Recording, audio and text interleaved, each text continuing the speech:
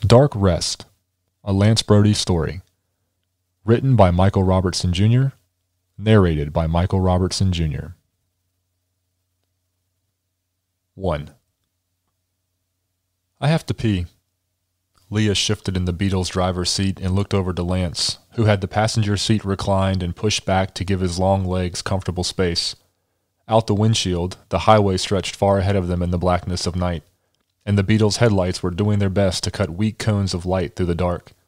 Few other cars were present, not in their northbound lane nor the opposing southbound route that was just visible in quick glimpses over the raised mound of earth that served as the median.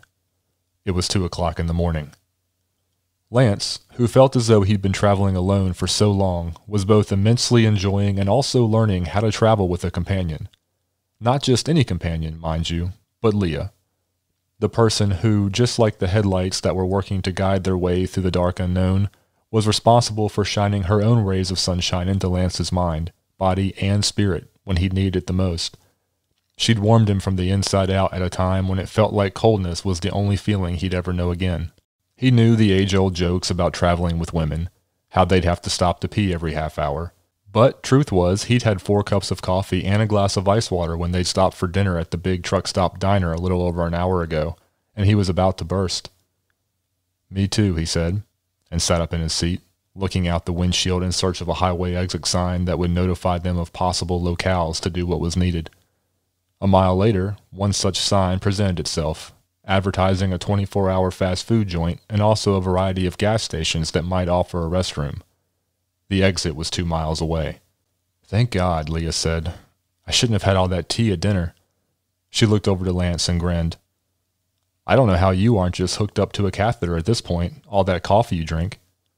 Lance smiled, was in fact ready to make a witty retort. But then another highway sign emerged from the darkness as the Beetle's headlights did their job. This one advertised a highway rest stop. It was 5 miles away. Lance stared at the sign as they passed it. There was a small tingling at the base of his skull. Or was there? It had been very faint. Might have just been some air blowing across his neck. A draft from one of the Beetle's old windows. Could have just been a chill. It was very late and he was tired and they'd been driving for most of the day, so it was completely plausible that he'd imagined the whole thing. Ahead, the exit ramp that promised the fast food and gas stations appeared and Leah slowed the car and flicked on the turn signal. 100 yards from the exit, Lance said, No. Keep going.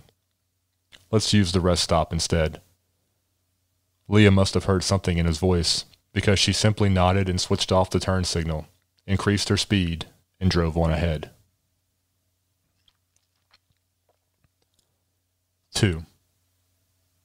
In the daytime, the biggest threats one might imagine from a highway rest stop would be unsanitary conditions, or the potential for stepping in dog poop somebody failed to pick up and dispose of properly when they let little Fido out for a much-needed break, or having one of the vending machines eat your change and fail to deliver the candy bar or pack of crackers.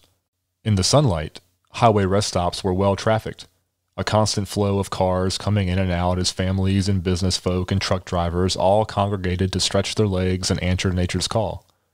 They'd sit at the picnic tables and breathe in some fresh air and eat their packed lunches or snacks, if the vending machine did in fact cooperate, and they'd all exist together with silent smiles while really never seeing one another, each person or group existing only within themselves, the same way it was when they went to the grocery store or to the movies and even the dreaded Department of Motor Vehicles. They saw other people, but they didn't really see them. Didn't need to.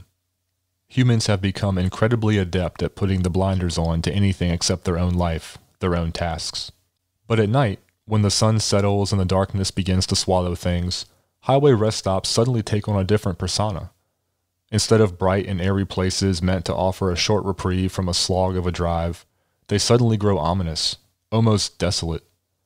They become outcroppings on the wasteland that unfolds beyond the threshold of civilization. Orange-tinted lamps light the parking area, creating an artificial haze that makes you feel as though you're driving into an old Spielberg film. Unlike the daytime, when the place is busy and full of movement, now each car, and there are only a few, parked in the lot suddenly must have its own story, must have a reason as to why it's here at such an hour, here with you. Their drivers become mysteries you want to solve, need to solve. Because the what if begins to set in. What if they're a drug addict, tweaked up and out of their mind? What if they're a rapist, waiting for an unsuspecting victim? What if they're a murderer, some serial killer that the authorities have been trying to capture for months, maybe years, but is too clever for them, always one step ahead, and tonight is the night they kill again? What if? You start to wonder who could be lurking in the shadows of the small alcove where the vending machines hum their song, or who might be waiting behind a closed stall door. Has the state installed security cameras here? Why aren't the lights brighter at the bathroom entrances? So many things are completely innocent in the daylight, but at night, the night changes everything. 3. Leah again slowed the Beetle's speed and flicked on the turn signal and started to take the short off-ramp into the rest stop's parking lot. Lance saw her glance at him from the corner of his eye, and he knew that she was waiting for some sort of explanation as to why he decided to pass up the restroom options that now lay a few miles behind them and had instead opted for the rest stop. He didn't have a good answer, so Lance said nothing. The parking lot looked incredibly large, being as empty as it was. Just a sea of blacktop sporadically lit by overhead lamps positioned every 15 parking spots or so. The buildings, there were 3 in total, sat off to the right of the lot.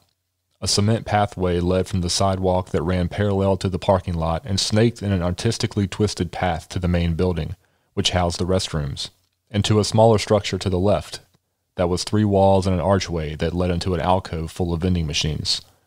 The third building sat further back and to the right of the main building, a smaller square unit that must have been a utility and maintenance shed, probably full of pumps and switches and gauges and tools, maybe a mower for when the weather was warmer and the grass needed cutting.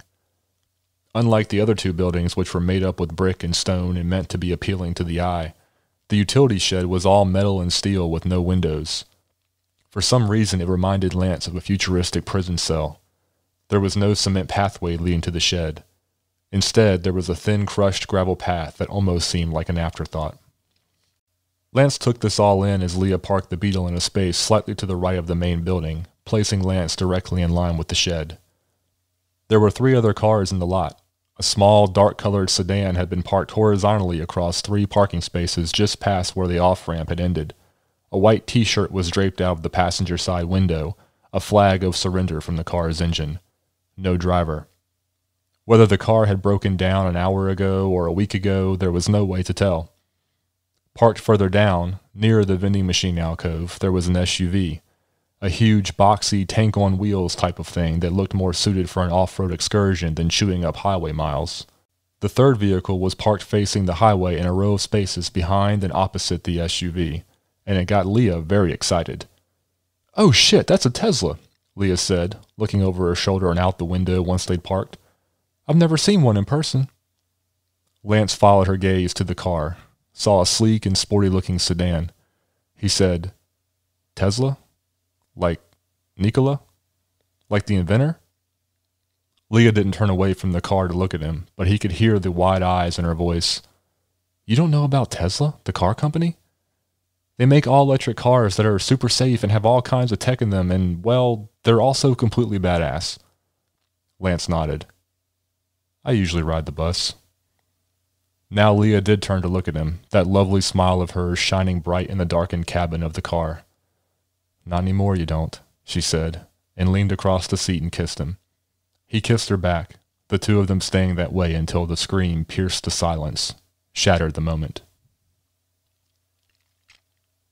4. Lance and Leah's head snapped apart, a kiss cut short by the cry that had just erupted in the night. Leah turned quickly in her seat, and Lance's eyes darted out the windshield toward the direction the sound seemed to have traveled from. A small boy, no more than 5 or 6, was standing alone just outside the entrance to the restrooms. He wore pajama pants and a puffy winter jacket. He was jumping up and down and pointing to the ground where a row of small bushes lined the front of the building. His face was that of abject terror. Lance watched as the boy grew stone still, as if suddenly petrified. Then the boy leaned down slowly, peering more closely at something on the ground before he bolted upright again and echoed the same high-pitched wail of a scream as before. Lance and Leah moved in tandem, the Beetle's doors flying open. Their footsteps pounded on the sidewalk. Leah's ponytail whipped behind her as Lance followed for a few feet before overtaking her with his longer strides. The cold night air was like water splashed on his face. It filled his lungs and awakened his senses. He ignored the weaving concrete path and cut the corner through the grass, maybe 40 yards away now, just a matter of seconds. But before he could make it to the boy, a huge, hulking figure shot from the entrance to the bathrooms and snatched the boy off the ground. Lance felt fear grip him for just a second. Not fear for himself, but for the boy. Fear as to what was about to happen to him, and if Lance could get there in time to stop it. "What? What's wrong, honey?" The hulking figure had a voice, deep and strong, but oddly full of concern and affection. Lance slowed his pace, and Leah nearly collided into him. From this angle, closer to the light, Lance saw that the hulking figure was nothing more than a very tall and very broad-shouldered man. He wore sweatpants and a similar puffy jacket to that of the boy's. He was clean-shaven and wore his hair buzzed. "Why did you scream?" the man asked. "Tell Daddy why you screamed." And then the man's eyes looked up and away from his sons and scanned the area and landed on Lance and Leah. Lance did what he always did in awkward situations like this. He threw on one of his patented awkward smiles. One that hopefully said, "We were only trying to help. We were not the reason he screamed. Scout's honor." Lance couldn't tell what was happening inside the big man's head. But if the man had been considering whether Lance and Leah had possibly been the threat that had caused his son to cry out, the boy quickly set the matter straight. "Snake!" the kid yelled, pointing down to the ground again by the row of bushes. "I saw a snake!" The boy's father looked down to where his son was pointing, apparently saw nothing, and then gave Lance and Leah another stare across the expanse of grass that separated them before he nodded once and said, "Your mom was right. I should have never let you watch that movie. It's fine. I've got you now. Let's get back on the road, okay?" The boy said nothing, and as the big man carried him back to the tank-like SUV, Lance heard the man assure him, "You know, snakes are more afraid of us than we are of them. You don't have to be afraid." Lance didn't know if this was true. Last he checked, humans didn't have fangs that could literally drip poison. But that debate wasn't important right now. For now, he still had to pee. The man and boy drove away in their enormous vehicle, merging effortlessly into the empty highway. From beside Lance, Leah said, "Well, that was more excitement than I was expecting. I'm wide awake now. My kiss woke you up?" Leah smacked him on the butt and walked toward the restrooms. "Sure." Lance smiled and followed, glancing over his shoulder as he walked, looking back to the Tesla and remembering the tingling that he may or may not have had at the base of his skull. 5. The building with the restrooms had a solid stone front with openings on the far left and right sides, like a face with two empty eye sockets. Lance watched as Leah was first bathed in the yellow light of the lamp mounted above the entrance and then vanished into the women's room on the left. Lance stood outside the building for another 30 seconds, a slight breeze dancing through his hair, giving him a chill. He looked across the parking lot, from the Tesla and then down toward the entrance where the sedan was broken down, and then all the way across again to the opposite side where the building with the vending machines waited. He saw all of this, but he also saw nothing. Nothing unusual, anyway. But Lance knew better than most that unusual didn't always present itself at face value. He stepped inside the men's room, swallowed by the light. The fluorescents here were harsh, a brutal assault of artificial light. Lance squinted against their blast and let his eyes adjust. The restroom was thankfully not disgusting. In fact, it was quite clean. The room was mostly free of dirt and smudges and other stuff, and there was a hint of lemon-scented cleaner in the air. To his right, there were 6 urinals and 6 stalls, with an equal number of sinks on the left, an equal number of mirrors mounted above each sink. There was a baby changing station mounted on the wall just before the sinks, along with 2 automatic paper towel dispensers. A trash can was recessed into the wall near the doorway. All these things were normal, exactly what you'd expect in a restroom. But Lance wasn't paying attention to these things. Not really. His eyes were drawn to the back of the room, a door directly opposite him standing maybe a quarter of the way open. The same terrible fluorescent light escaped from the gap between the door and its frame. "Hello?" Lance tried, a little louder than he meant. "Anybody in here?" He felt silly as soon as the words left his mouth. There was still the Tesla in the parking lot, so there very well could be somebody in the restroom with him. And how would he feel if at 2 o'clock in the morning, while he was trying to handle his business in a highway restroom stall, somebody just came in and started shouting questions? But there were no patrons at the urinals, and he hadn't heard any signs of life from the stalls. So it stood to reason that if somebody was in here with him, they must be behind door number 1. Tell them what they've won, Johnny. Today they'll be going home with a brand new psychopath, knives and guns included. Lance took one step toward the door at the back of the room when the sound of a powerful engine fed through the restroom's open entryway and reverberated off the walls. Whatever it was moving fast, getting closer.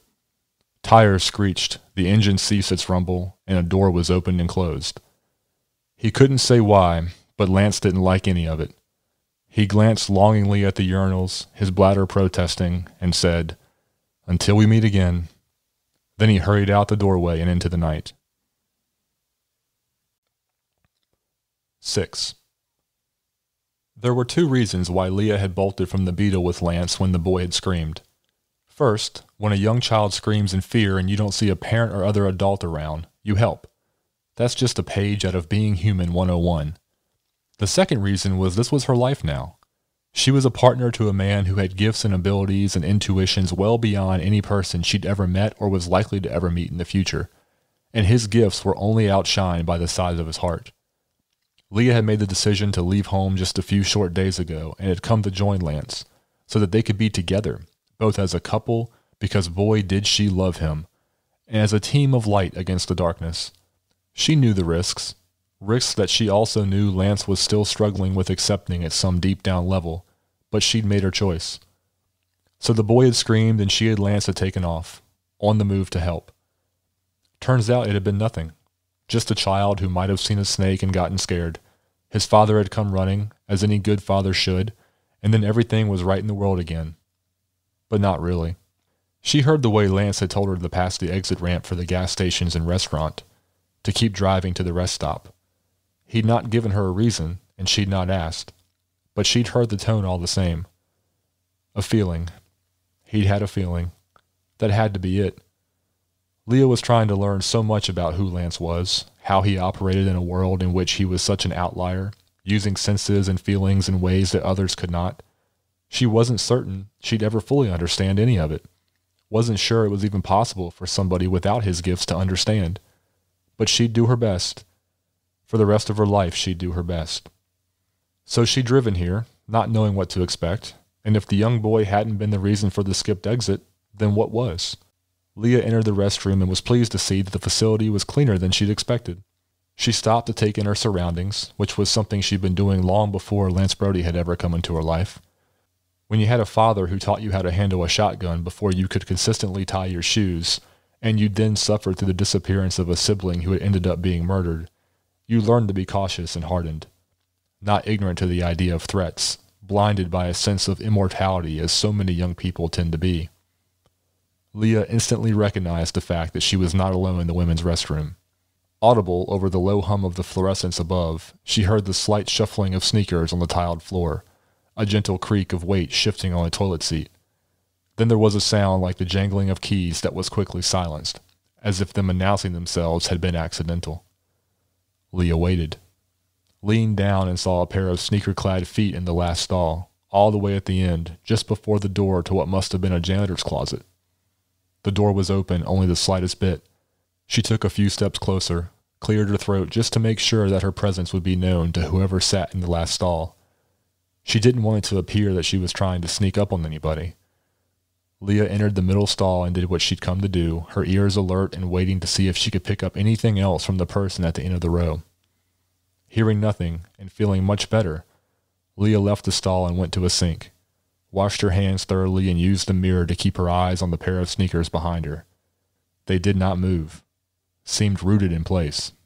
Something tugged at Leah, something in her gut that told her maybe the person in the last stall was the reason Lance had told her to pass the exit, to come here. Because the more Leah watched the pair of sneakers in the mirror and the more she thought about everything she'd seen and heard since she'd entered the restroom, the more she thought the person in the stall might be trying to keep themselves hidden. Outside, the sound of a fast-approaching engine suddenly echoed off the restroom's walls. The person in the stall let out a tiny gasp. Leah turned and took a step toward the stall, stopped a few feet from it. "Are you okay?" she asked. "Do you need help?" The person inside said nothing. "I'm here with my boyfriend," Leah pressed on. "Can we do anything for you?" Nothing. Just the sound of someone trying to keep their breathing under control from the other side of the stall door. Leah waited another beat, then heard the soft screech of tires on asphalt, followed by a car door opening and closing. 7. Lance stepped out of the men's room and saw a pickup truck parked diagonally across two spots next to the Tesla. The truck shined in the moonlight, sparkling paint from a recent wash and glinting chrome and tires black as the night. It was modest in size, as modest as trucks could be these days.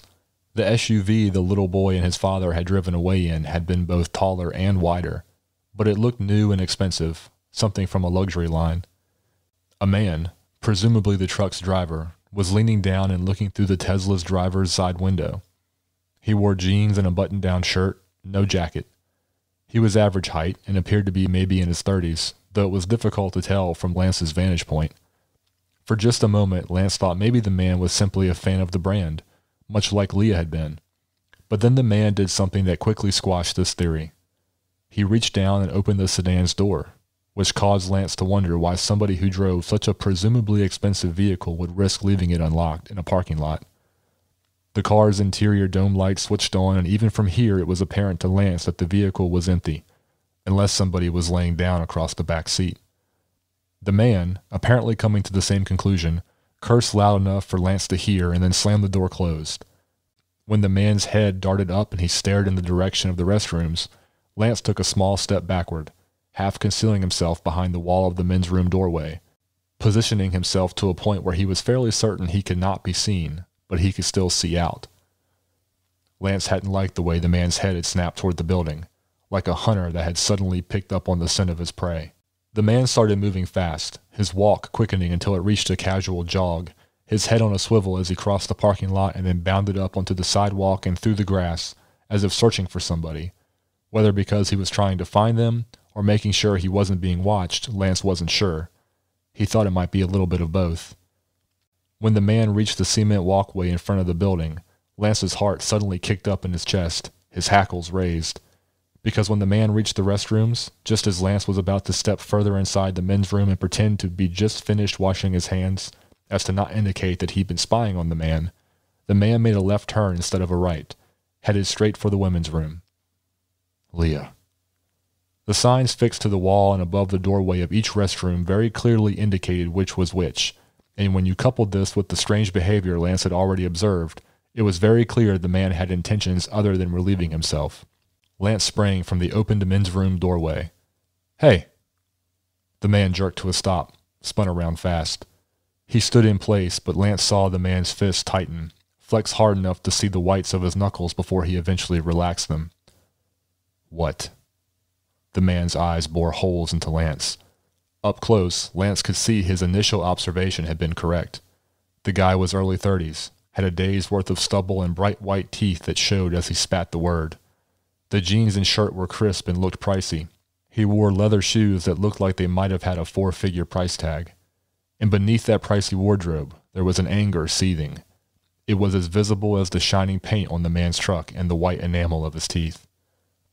"That's the women's room," Lance said, taking a small step forward, standing up tall. He had 6 or 7 inches on the guy. The man's fist flexed again, and Lance actually heard the knuckles crack this time. The guy was shorter, but he looked wound up, full of energy. His shirt fabric was snug against muscles beneath. Gym muscles, Lance thought. Built for looks, not function. But they would still make for a hard hit, should it come to that. "I know," the man said. They stared at each other, each man standing in the cone of light from the lamps overhead of each doorway, like actors in a stage play, on their mark and ready to begin. Out on the highway, an 18-wheeler roared by. Neither man turned to look, not wanting to risk taking their eyes off each other. "Are you a woman?"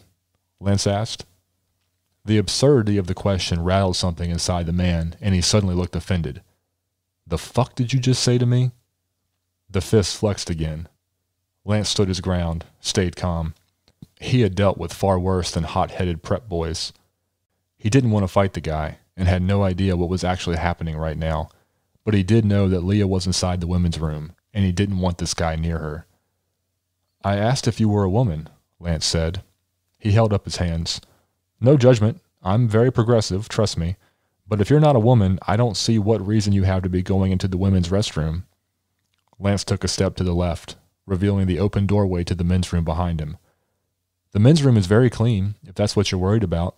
I admit I was skeptical myself when I arrived, but somebody does a good job with this place's upkeep. I'm not saying I eat off the floor or anything, but—" He shrugged. Lance was rambling. Though he was naturally very quiet, he had the gift of gab when it was necessary.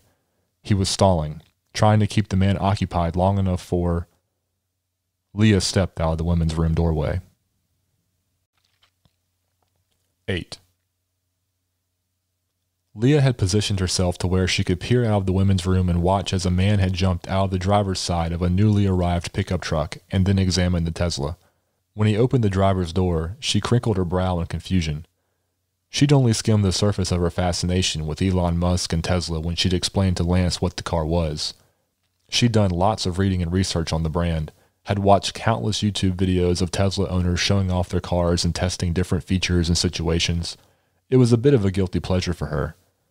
So she knew that this particular Tesla was a Model S, and that by default, when the driver walked away from the vehicle carrying the key fob, the car would lock itself when the fob left a certain proximity, which meant that the key fob was either inside the car still, or the man had a fob on him. She studied the man's attire, then gave the pickup truck a once-over. It all looked expensive. He was apparently somebody who liked nice things. It would make sense that the Tesla was his. But then why was it here, abandoned at 2 a.m? Leah strained to try to look into the passenger side window of the truck. Saw nobody. Which meant the man wasn't here to retrieve the Tesla unless he planned on leaving the truck, which she doubted, considering how haphazardly it had been parked. She was processing all of this when panic suddenly seized her as she realized that the man was now moving quickly in her direction. She took 2 quick steps backward, concealing herself inside the restroom. His footsteps were coming hard and fast, only a few feet away from the women's room doorway now. Had he seen her? She wasn't sure. Probably not. It was too dark outside the building, not bright and blinding like the fluorescence inside. She turned and looked behind her, back to the last stall, saw the sneakers pull themselves up and out of view, a clear yet pointless attempt at hiding. And that confirmed it. Whoever was in the stall did not want to be found. The footsteps echoed off the bathroom's walls now, closer than seemed possible without the man actually being inside with her. Leah spun and looked for anything that might be used as a weapon to defend herself, not really knowing why, other than knowing that Lance had brought them here for a reason, and that she doubted very much that if the man from the pickup truck had had to use the bathroom badly enough to move as fast as he was moving now, that he would have taken the time to stop and investigate the Tesla. She had nothing around her but paper towel dispensers and a trash can built into the wall. She looked to the back wall, saw the partially open door. There might be something back there, something she could use. Or maybe she could hide, try to make herself invisible like the person in the last stall. No, that wasn't her style. She took in a deep breath and tightened her core and was ready for, well, anything really, when she heard Lance shout, "Hey!" The footsteps stopped. Leah let out a breath she'd been holding, listened as the 2 men had an exchange in which Lance had asked if the man was a woman, which caused Leah to roll her eyes and have to stifle a chuckle by clasping her hands over her mouth. But the man had not laughed. Instead, his voice had grown full of malice. When Lance started rambling about the restroom's cleanliness, Leah understood what was happening. He was stalling for her, waiting for her to emerge so they could handle this together. She stepped out of the women's room doorway and could only go a couple feet because the man was blocking her path, his back turned to her. "Excuse me, sir," Leah said, trying to sound friendlier and peppier than anybody had any right to sound at 2 a.m. The man spun around and Leah saw more than anger in his eyes. She saw violence. She'd seen the same look on her own father's face in those times when he'd had a bit too much to drink when she and Samuel had been younger and, well, it had never ended pleasantly. She kept her smile in place, but her heart started pounding harder in her chest. The man must have realized that he was scaring her.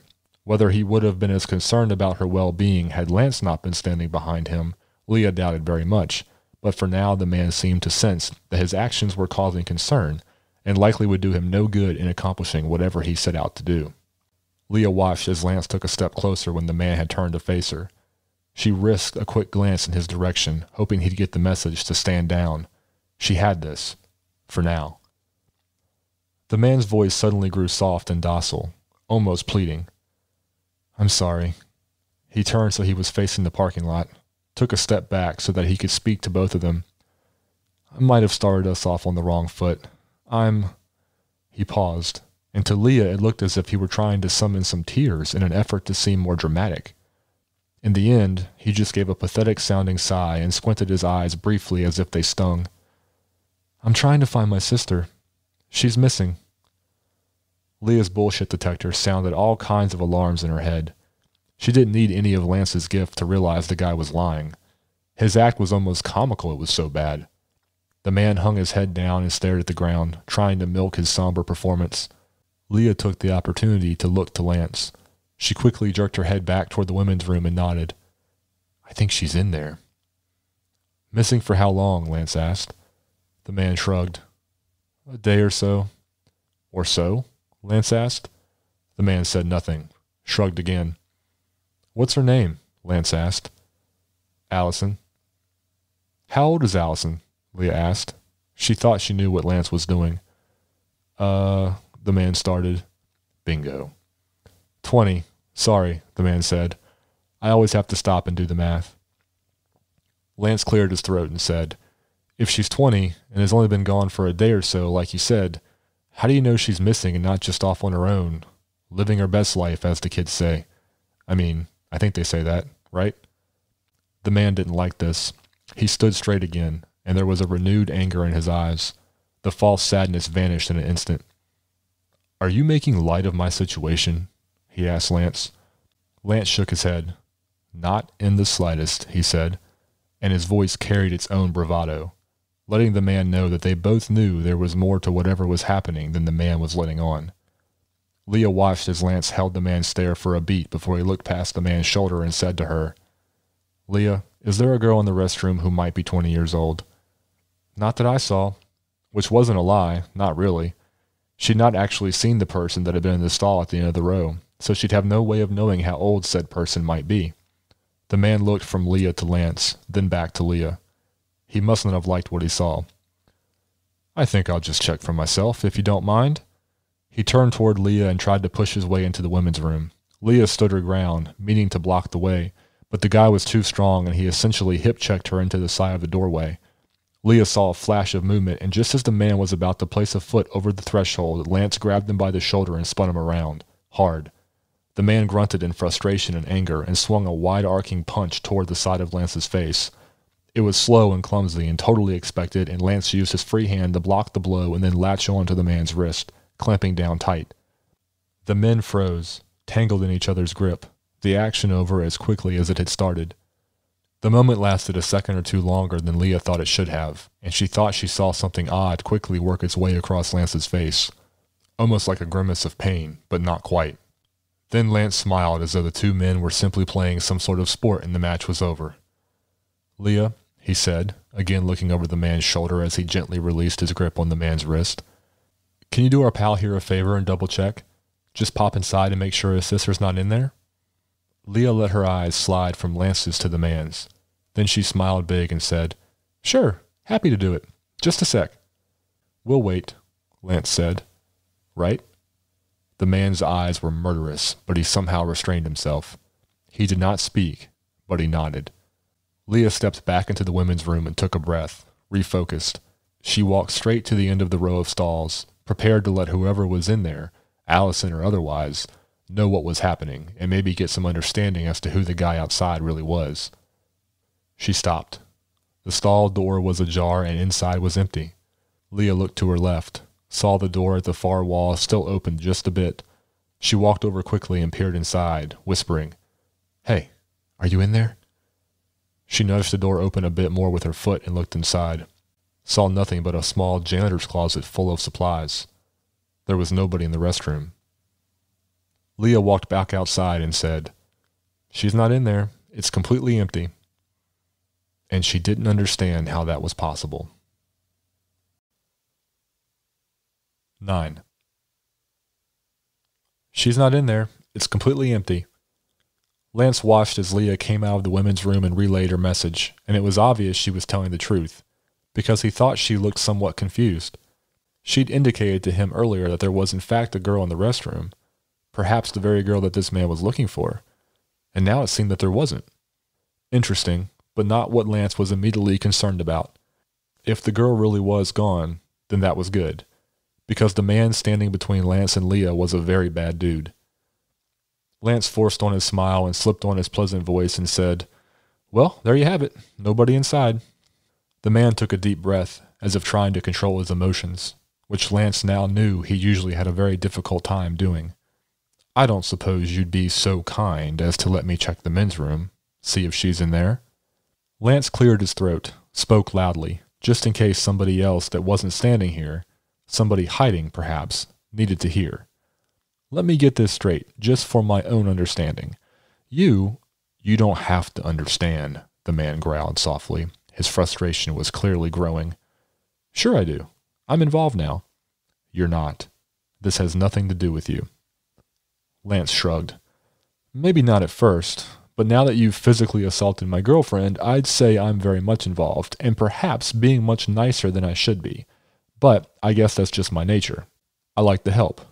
Like to try and see the good in people. So, if you would please, humor me." The man crossed his arms, eyes like slits. "Thanks for your understanding. So, as I was saying, you believe that your younger sister is missing, has been for roughly 24 hours, and being that she's, I'm only speculating here, young and full of youthful energy and ambition and has the whole entire world out in front of her to explore, you firmly believe that with infinite options presented to her, she has chosen to spend her time hiding in the men's restroom of a highway rest stop between two forgettable cities?" The man waited a beat. "Are you finished?" "For now," Lance said. He was being patient, and it was killing him on the inside. "Yes, that's exactly what I think. She's here. I know it, and I think the two of you are trying to help her." "Help her what?" Lance said. "You said she's missing. Not on the run." He knew the truth. At least he thought he understood part of it, but he needed the man to understand that he knew. "There's more to it," the man said. "She stole something from me." Then, with a hiss in his voice, "And I'm not somebody you want to steal from." After this quasi-threat had been delivered, the man's eyes softened a bit, his voice calm again. "How much is she paying you?" the guy asked, rubbing the stubble on his cheek and looking like he was suddenly unraveling a great mystery. Lance shook his head. "I don't know what you're—" The man sprang into action, all coiled muscle and anger flying toward Lance. Lance turned in time to have his shoulder absorb the brunt of the impact, but he was still knocked off balance, stumbling a few steps as the man's weight drove him back into the men's room. They hit the wall hard, and one of the automatic paper towel dispensers triggered, spitting out a sheet. The man hunched low on his legs and then drove his weight upward, slamming Lance against the wall, pressing his forearm under Lance's chin, applying pressure on Lance's windpipe. "You don't know who I am," the man said, "or what I'm capable of. That bitch crossed the line and she needs to pay. I'm giving you the chance to walk away, right now, with all your teeth. All you have to do is tell me where she—" There was a dull thud sound, and the man's eyes went wide, and all the air whooshed out of his lungs, and he cried out in pain as his muscles all relaxed and he started to go down. Lance had been full of fear that the man would notice Leah creeping up behind him, had struggled greatly to keep his eyes forward and not glance her direction, giving her away. But she'd made it, and one ferocious kick to the balls was all it took to take the man down. Lance coughed to clear his throat to catch his breath. He looked at Leah and said, "Did you play soccer as a kid?" Leah smiled and shrugged, but then her eyes fell onto the man writhing in pain on the bathroom floor. "Oh, right," Lance said. He reached down and grabbed fistfuls of the man's expensive button-down shirt, hauled him so he was sitting upright, and then slammed him once against the wall. Keeping his grip tight, Lance squatted down and looked the man in the eyes, which were rolling around, seized in agony. "Look at me," Lance said. "Look at me, or this time she'll punt them clear back to the last exit." The man struggled for only a moment, but one additional slam against the wall knocked all the fight out of him. His eyes met Lance. "I know exactly who you are," Lance said. "Your name is Paul Anderley. You live at 373 North Cypress Avenue, a big place on the hill, swimming pool in the back and a 3-car garage. You host an annual barbecue in the summer that's always the talk of the neighborhood.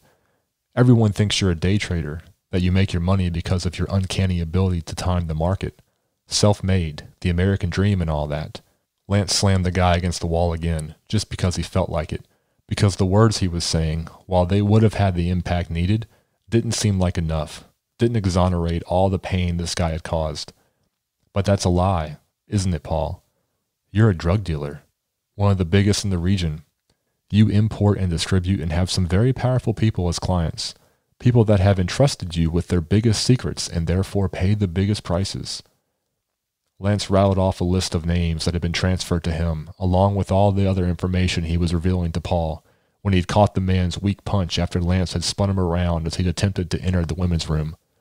One of Lance's instant downloads that always seemed to take him by surprise. At the mention of his clients' names, Paul's eyes grew wider than they'd been when Leah had pulverized his testicles. That's right, Lance said. I know everything. I also know that you have a thing for younger girls. Like to bring them to your big house with your fancy things and watch their mouths drop open in wonder. And then you make them do things. To you, to your friends. And if they don't like it, if they don't bow to the demands of the almighty Paul Anderley, what do you do, Paul? Do you hit them? Knock them around and show them who's boss? Degrade them even more? Lance wished he could push the images out of his head, the ones he'd pulled from Paul's own memory. But they were there, front and present, and Lance felt his own anger begin to boil. He slammed Paul against the wall hard enough this time that the man's head cracked against the tile, his eyes going temporarily blank. Lance, Leah said. Lance breathed in deeply, worked to regain his composure. We know all of this, Paul.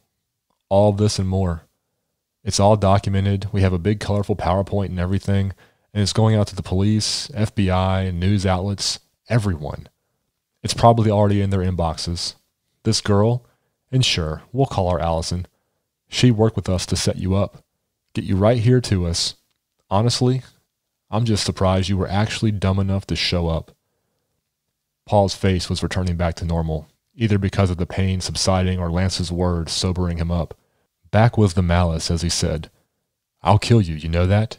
Both of you. Go ahead, Leah said, coming up beside Lance and squatting down to look the man in the eyes.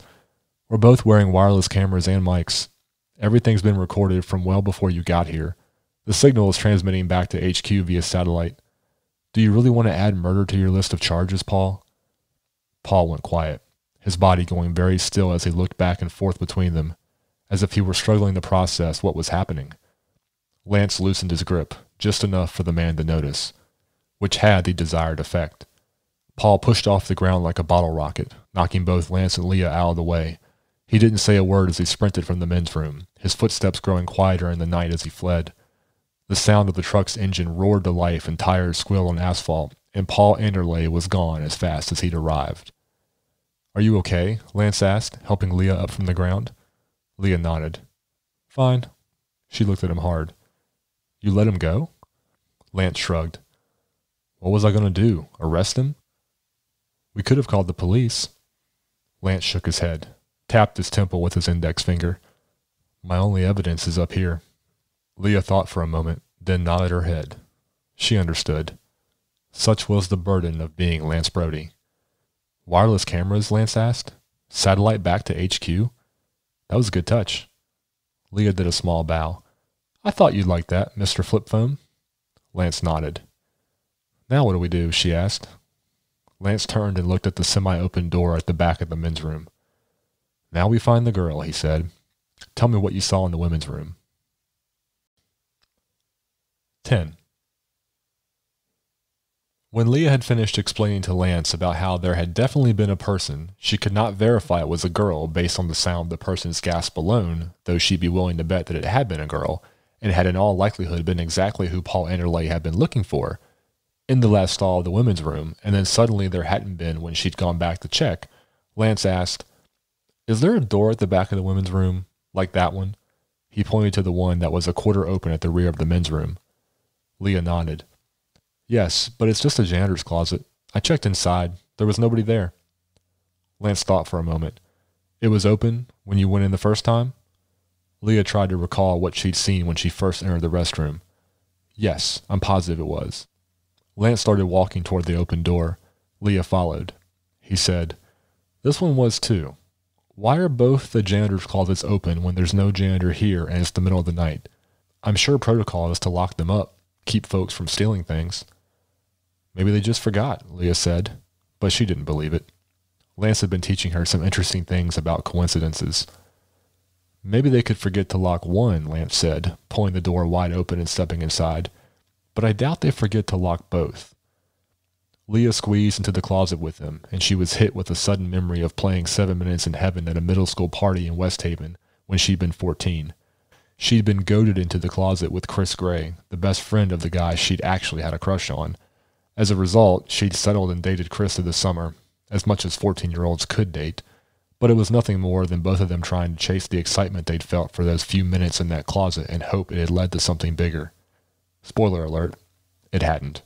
Lance had turned and was staring at something behind her, back toward the door. Leah turned and followed his gaze and landed on what had interested him. A ladder was mounted just to the left of the door, just narrow enough to fit into the space, just wide enough for a person.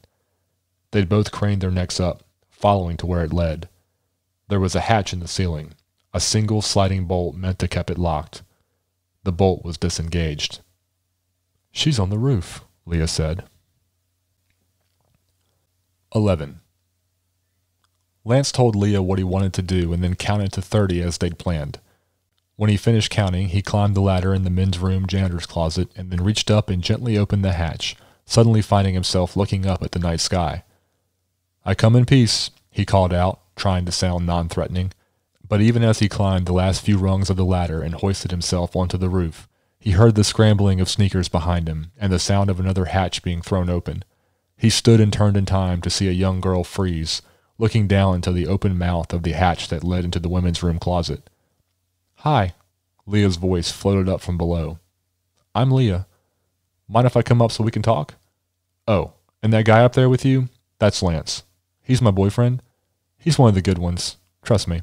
Lance stood where he was and watched as the girl took a few cautious steps backward, glancing over her shoulder as she did so, as if double-checking to make sure he wasn't going to make a move on her. She reached the middle ground between the two hatches and stopped. Leah's head popped up from the women's room hatch and she pulled herself up. The girl, who looked to be 18 at the absolute most, turned her head back and forth between them, and that was when Lance saw it. Her brown hair fell down around her face, but when she'd shifted her head, she tossed a bit of it out of the way in an effort to see him better, and the moonlight had lit up her features and Lance had seen the bruising around her cheek and eye. Her entire body was poised, ready for action, ready to fight. Her eyes were wide. She looked like a scared animal in a trap, ready to make one last desperation attempt to ward off poachers. Lance stayed where he was, held up his hands. "It's okay," he said. "He's gone. He's not coming back." He let Leah be the one to move in on the girl, let her slowly take steps closer. The girl jerked when she realized Leah was almost upon her. But then Leah spoke something too soft for Lance to hear, and the girl's entire body seemed to relax, and suddenly she was in Leah's arms, sobbing into the quiet of the night. 12. They sat on the roof together, the three of them. The air was colder up here, the breeze occasionally biting. None of them cared. Lance and Leah listened as the girl told her story. Lance already knew most of it, but how could he explain that? He wouldn't. The girl's name really was Allison, but she wasn't Paul Anderley's sister. She was just one of the girls that had made the unfortunate mistake of thinking he was a nice guy. He'd courted her with expensive dinners and his flashy cars and had then invited her to a party at his house, a chance to meet his friends. Drinks were consumed, drugs were distributed, and Allison quickly saw Paul and his crew for what they really were. Paul had stripped her of her shirt in the middle of a game of billiards, right there in front of everybody. And when she'd protested, all he'd done was laugh and drag her to a back bedroom while his friends had laughed and hollered and cheered him on. In the bedroom, he'd pinned her to the bed and started working on her pants. When she started to fight back, the last thing she remembered seeing was his fist flying toward her face. When she woke up, naked and alone in the back bedroom, she found her clothes scattered around the room and got dressed. Out in the rest of the house, everyone was passed out, splayed across the furniture and the floor like animals sleeping at the zoo. "I thought about killing him," Allison said through tears. He was passed out on the couch, another girl asleep with her head in his lap. I could have done anything I wanted to him. Leah shook her head. But that's not your style. Because you're a good person, Lance said. So you just ran away. Allison snorted a laugh and wiped her eyes. I'm not quite that innocent. I stole his car, she said. I knew where he kept the keys to the mall, on these hooks by the door to the garage. So I grabbed the only one I really recognized, the key fob to that one. She nodded toward the front of the building, toward the parking lot where the Tesla sat. And I just drove off. She shook her head. It wasn't until I got here that I found the bag in the back seat. That's when I knew I was in trouble. Bag? Lance asked. He remembered the way Paul Anderley had opened the Tesla's door and looked inside. He was looking for something more than just a person. Allison took a deep breath, then stood. Come on. I'll show you. 13. As Allison climbed the ladder and into the women's room, Lance was hit with a question of something that didn't quite make sense to him yet. He let Leah head down after Allison, and then followed, closing the hatch after him.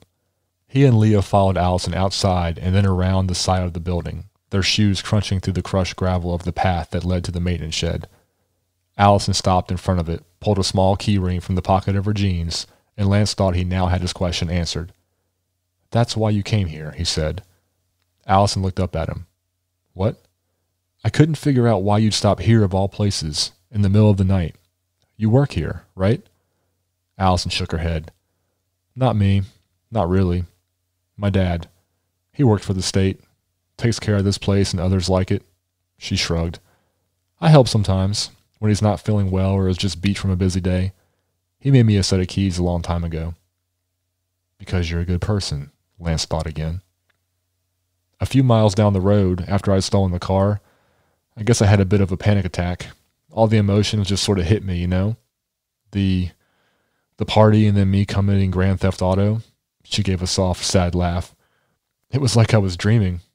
But then it suddenly got hard to breathe and my heart started racing and I know this place. I'm comfortable here. It was like a piece of my normal life. Lance and Leah said nothing. I have no idea how he found me so fast, Allison said. How could he possibly know to come here? He met me at my real job, bagging groceries at the Whole Foods. I never told him about my dad. He never asked many questions about me, not really. Leah had the answer. The Tesla, she said. He tracked it from his phone. It's part of the car's app. He was always going to know where you were as long as you were with it. Allison sighed and shook her head. I hate technology. Lance smiled. Me too.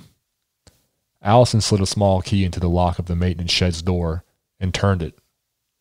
There was a satisfying click as the lock disengaged and she swung the door open enough to reach inside with both hands. I stashed this in here as soon as I realized what it was, she said. I figured it was the safest place. She struggled to pull out a duffel bag that looked as though it were weighted down with bricks. She let the bag fall to the ground and then reached down and unzipped it. It was full of cash. Bricks made of bills, not rock. Smaller denominations, 10s and 20s. Allison stood back and looked at Lance and Leah, as if waiting for some sort of answer. That's a lot of money, Lance said. Thousands, Leah added. What am I supposed to do with it now? Allison asked.